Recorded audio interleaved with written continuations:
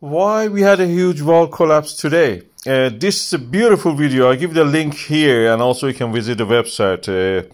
It's important that you know that why these things happen. As we know, this volcano is in a region that is actually over the mid-Atlantic ridge.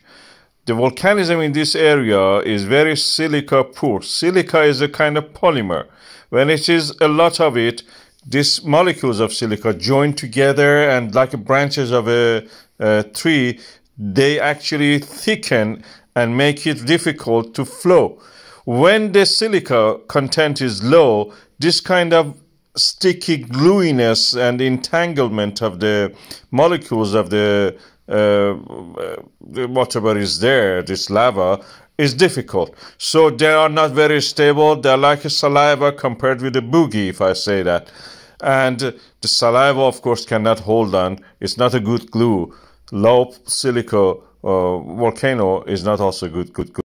And as such, it cannot hold the material together. This lava cannot hold itself together. It's not very strong. It's very brittle. It's very unstable. It collapses with every chance it has. Under gravity of the earth, it collapses.